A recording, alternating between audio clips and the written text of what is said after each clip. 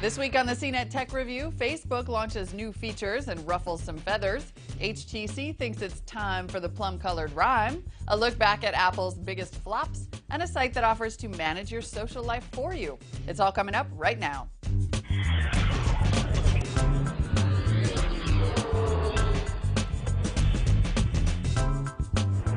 Hi everyone, I'm Molly Wood and welcome to the CNET Tech Review, where we collect our hottest videos of the week and tell you what's good and what's bad in the world of tech. Plus we offer our own unique tech wisdom in the form of the bottom line. Let's start with the good. We'll get to my Facebook gripes in a bit here, but first, HTC's long-rumored Bliss handset made its debut in New York this week, and it's actually called the Rhyme and not the Bliss. We sent Bridget Carey, the newest member of the CNET TV family, to get the scoop on this decidedly female-friendly phone. Hi, I'm Bridget Carey with CNET TV, here with your first look at the HTC Rhyme. I'm at the launch event here in New York, and they didn't exactly say this was for women, but you kind of get that vibe because it comes in purple and has lots of accessories, like the one I'm holding right here. You might be wondering, what is this dangling thing? It's called the Charm. So you plug it in, and you let it stick out of your purse, and it lights up when you have a missed call or someone's calling you or you have a text message.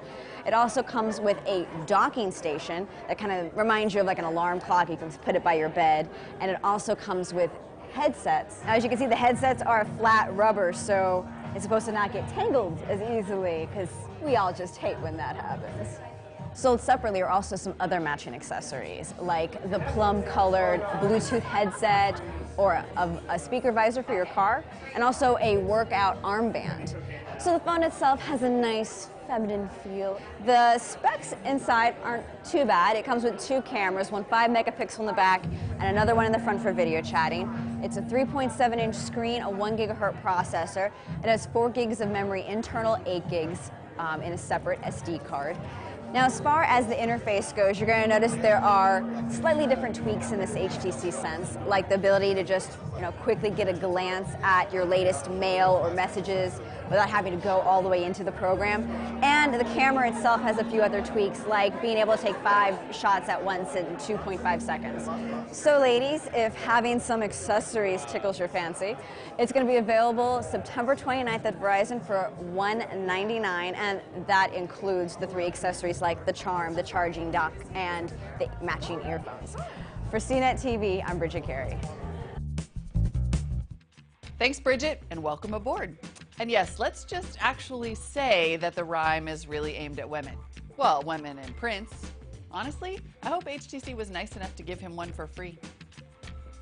The new fall TV season is in full swing with a whole slew of new shows hitting the airwaves. One such show is the new CBS series Person of Interest, which imagines a world where no one is safe from the prying eyes of government surveillance. Kind of like Facebook. Brian Cooley visited the Person of Interest set to find out just how close the show might be to real life.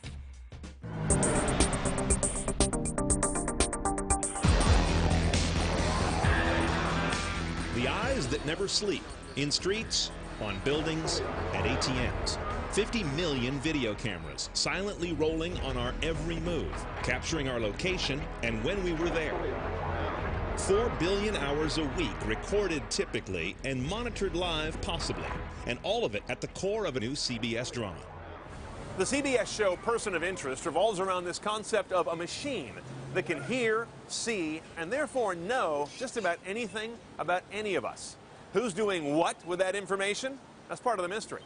You have a decision to make. The machine gave you another number. The leads on our show are doing work that they're uncertain of. They feel ethically uncertain about and yet compelled to pursue it. Most of them are just ordinary people, like her.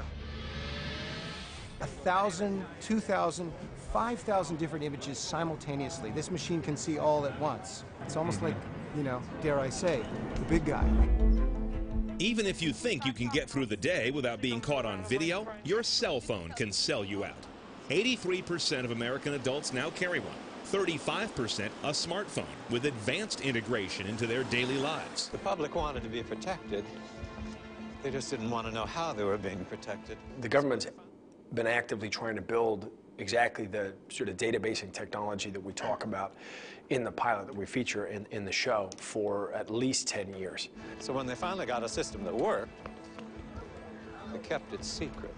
So while Person of Interest envisions a specific machine, in fact, we already live with one. The connectable dots of many forms of everyday surveillance that are perhaps even more powerful than what Finch and Reese work with. I know. I'm fine. Really gives you something to think about, doesn't it?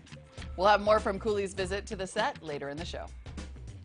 If that piece has scared you into giving up your smartphone, it doesn't mean you have to stop taking photos and sharing them with your friends. Here's Josh Goldman with a new point-and-shoot camera from Samsung that has plenty of social networking features built right inside. Hey there, I'm Josh Goldman with CNET, and this is a look at the Samsung SH100. So it's probably no surprise that smartphones are killing some of the sales of lower-end point-and-shoots. With all the apps and instant uploading, there's just no way to compete with that. However, the sub-$200 SH100 is a solid attempt. For starters, it has built-in Wi-Fi that can be used for quickly connecting to a hotspot, for wireless uploads to Facebook, or sending off in an email. The Wi-Fi can also be used to back up photos to a PC or connect to smartphones for use as a remote viewfinder. All you have to do for that is just download an app available for Samsung Galaxy devices and the iPhone 4. Support for other Android devices is in the works. Anyway, you just open the app and you can use it to connect the SH100 to your device and use it to control the camera. The camera is also loaded with photo and movie filters and some simple editing tools, and the 3-inch touchscreen on back makes using them pretty easy. Plus, you can drag and drop icons around just like you would on a smartphone. Now, photo quality isn't much better than you'd get from a smartphone, particularly low-light shots, but for sharing online, they look very good, and you do get a 26mm wide-angle lens with a 5x zoom, and you really don't get that with a phone. Basically, with this camera, you get a lot of the same benefits of your smartphone's camera, but with a better lens, faster performance, and more comfortable shooting. I'm Josh Goldman, and that's the Samsung SH100. I do miss having an optical zoom on my camera phone, but I'm not sure I miss it enough to start carrying both a phone and a camera again. While we're on the topic of social networking, is anyone else feeling overwhelmed trying to manage all of your alert settings or missing posts that you should have seen? If so, Sharon Vaknin has yet another service to sign up for, but this one aims to help you manage all the rest.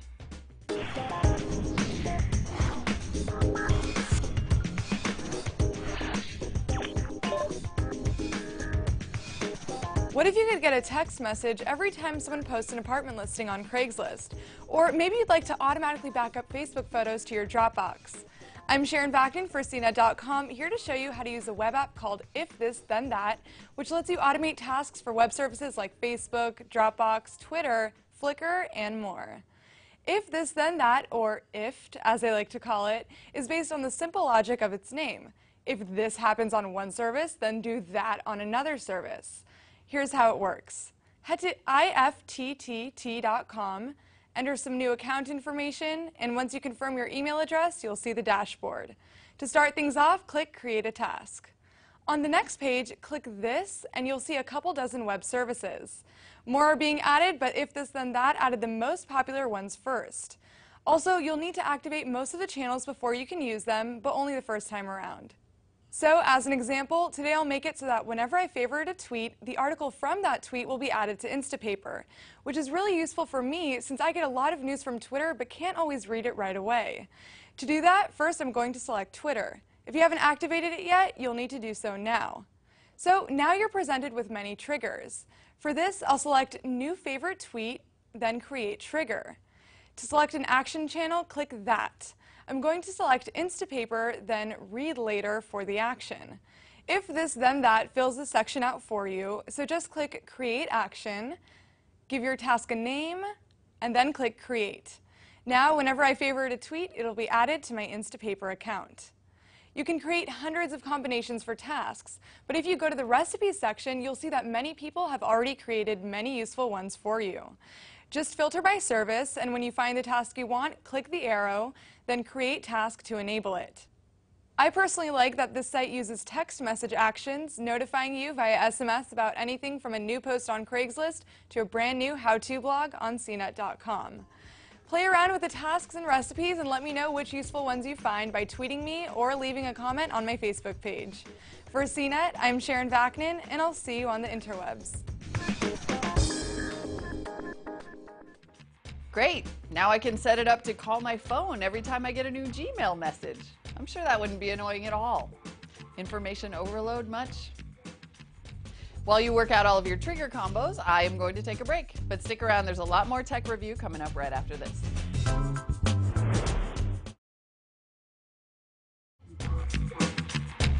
Welcome back to the CNET Tech Review, our weekly video digest of all things good and bad we've seen here at CNET TV. Continuing on in the good, let's check back in with Brian Cooley on the set of Person of Interest for some behind-the-scenes secrets and whether the machine might really exist.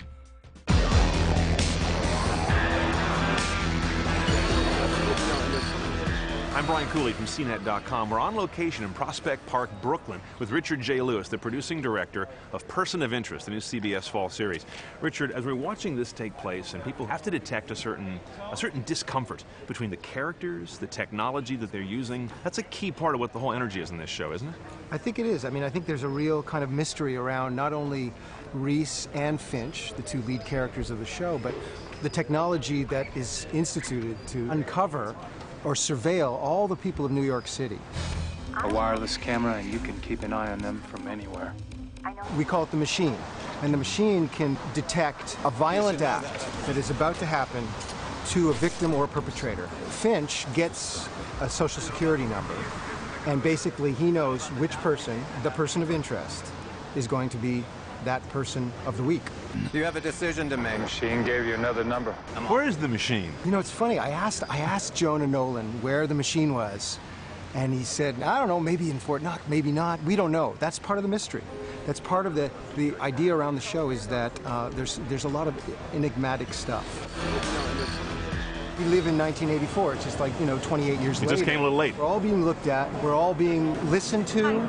Every transaction we make, every time we get on the subway, when we use the Easy Pass to go over a bridge, we're being tracked. We're being tracked globally by satellites. We're being tracked all over the map. In Lower Manhattan, there's at least 4,000 surveillance cameras. They can see 360. They can actually rotate on axis. They can pan. They can tilt. And they can think. Techniques of facial recognition, looking at iris, looking at stride. The other way they think is basically by discerning what an object is. And the computer is programmed to understand certain shapes, and it becomes pretty interesting. It becomes a little unnerving. Let's use the real I think it's a very scary part of where I have to agree with you. It's provocative material. It's scary. It's stuff that's happening to us right now. Then you hack into their cell phone. In fact, it's interesting to note that even if our cell phone is off, the authorities can tap into the microphone in the cell phone and hear a conversation in the vicinity. That's one of the most eerie things you see in this show, is how the cell phone becomes this eavesdropping device without really any apparent effort. This is not some server room. This is not some sterile technology environment. We're here in the normal, real world, a street in New York. It's where they're sending that information, because they're sending that information to a bank of servers that go on forever and ever. It's like a huge kind of eye, like a giant insect eye, in which you see 1,000, 2,000, 5,000 different images simultaneously. This machine can see all at once. It's almost like, dare I say, the big guy. Action! Now, we're watching your monitor here, Richard, and things look like film, but I know you're not shooting with film cameras. We're using an Area Alexa, which has a very interesting film grain look. We're able to kind of color time and get proper exposure and looks, various looks. And you're doing that, it sounds like in real time, where most of us hacks, we would do that in post in some Final Cut thing. On the fly. Right now, what's really interesting about using the digital medium is being able to control it on the spot. And that's what we're doing. And we have a number of different types of cameras that we use. As, the world has all these different surveillance cameras. We have our own set this of is your big camera. This is the pro camera, but you're using a bunch of basically surveillance cameras for a show about surveillance. Right. We want to separate the two looks. We want to make sure that people know when it's surveillance, and we downgrade that image and we mess with it and screw with it. This is our HD POV. and it is a fantastic camera. See this lens right here? It's essentially an equivalent to about an 8mm fisheye lens. Really wide. Really wide. Sometimes I'll take it and I'll put it in the corner of an elevator, or we'll put it on an ATM machine, or we'll put it, you know, in a phone booth. It's a really important tool that we use all the time. I found him, but somebody else found him first. You're blending looks in a production today that I don't think was necessarily the case in most productions up until fairly recently, because there wasn't an array of video looks or languages, was there? No, I mean, I think filmmakers like Oliver Stone, Martin Scorsese, in the past, they have blended these looks. Tony Scott, you know, they have used Super 8 footage, used video footage, used 16 and 35, and I think now that language is coming into television, and, you know, we're hoping to be sort of new in doing that. Been talking to Richard J. Lewis, producing director of Person of Interest, new CBS series that airs 9 p.m. Eastern on Thursday nights, 8 o'clock Central. I'm Brian Cooley from CNET.com. I hope Michael Emerson really is one of the good guys this time, but we've fallen for that one before, haven't we?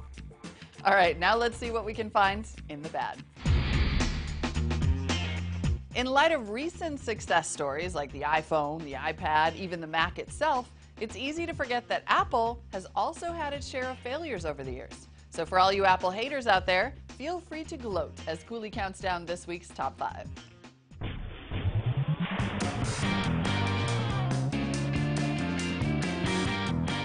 Apple's had so many hits the last 15 years or so, it really seems cheap and small and petty to run down their duds.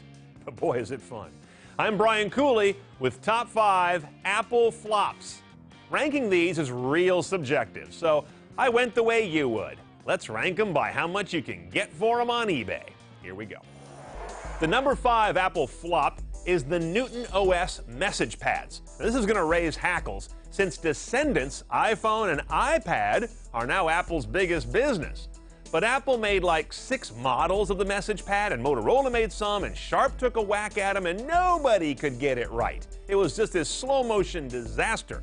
I recall when these were new, and they were scorned everywhere. And didn't they have Newton stores, too? What a mess. Price-wise, these don't fetch a lot, $30 to $50 for one on eBay.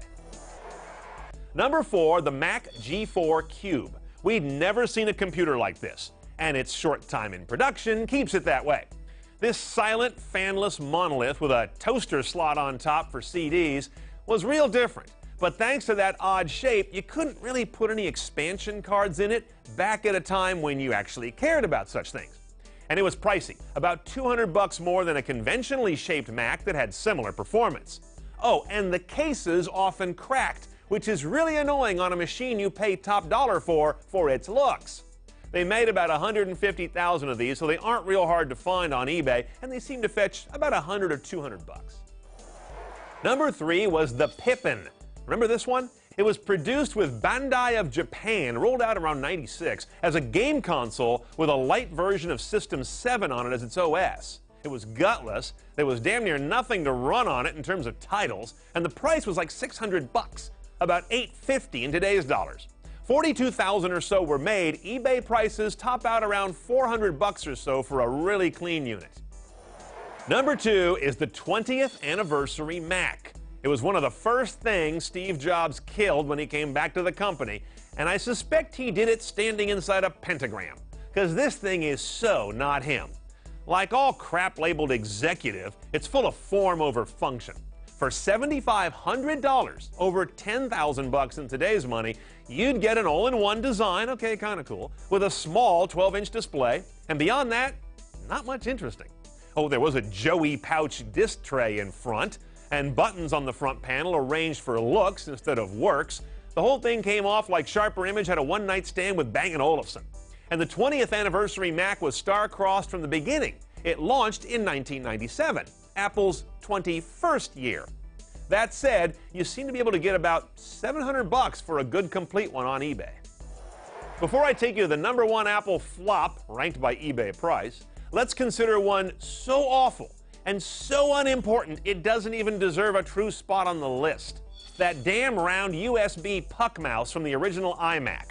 Totally round so you never knew which way to point it, size so only a raccoon could articulate it, and just ugly. With that bad late 90s semi-translucent plastic with Jolly Rancher color accents, this thing was a mess.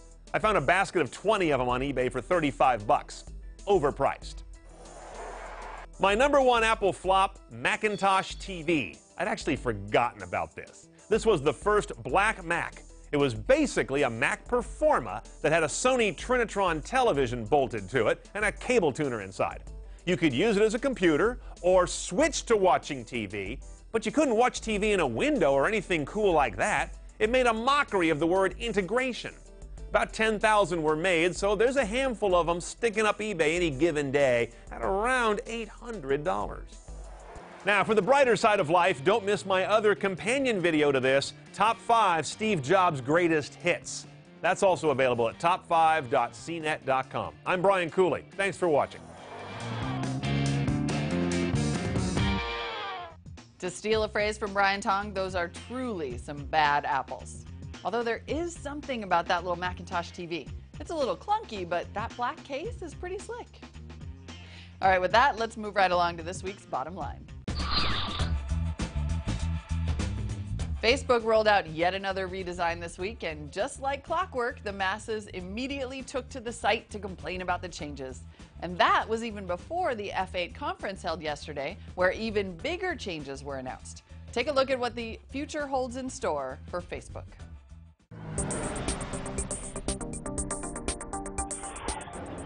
Hi, Rafe Needleman from CNET here at the Facebook F8 Developers Conference, where very polished Mark Zuckerberg just announced some important new changes in the way people share information and connect with friends. We've been working on it all year, and we're calling it Timeline. This is very, very exciting for every entrepreneur who's trying to build an audience and build a personalized web experience for their audience using the Facebook products. First, there's a new view of what you're doing and what you've done on Facebook called the timeline. Now with this, everything you do, from taking photos to cooking, shows up in one place in chronological order. Information is summarized automatically as you go further back in time, and users can customize most aspects of the timeline to show friends how they want to appear. Whether it's you're endorsing a friend, posting a job, maybe you just changed jobs, or maybe you just got a promotion.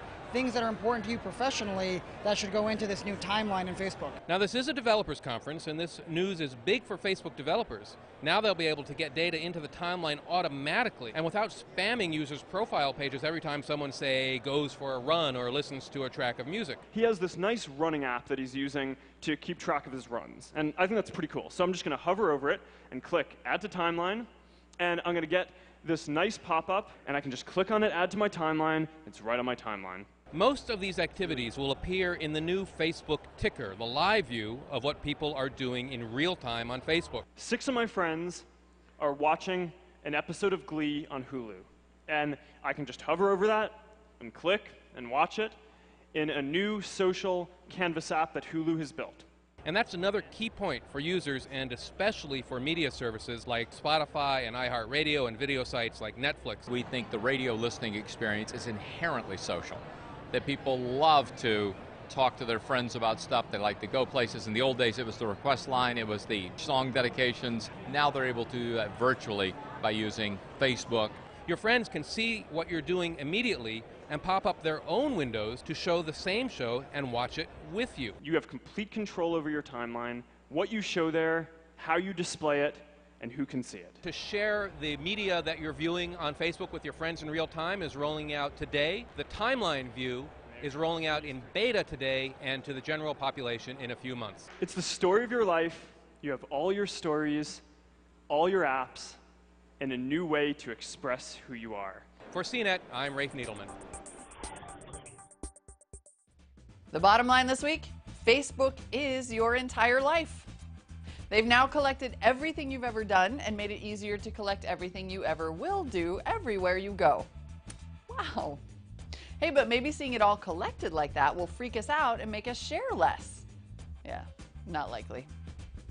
All right, that's it for this time, everyone, but come back next week for an all-new CNET Tech Review. Until then, there are tons of great videos available every day at cnettv.com. See you next time, and thank you for watching.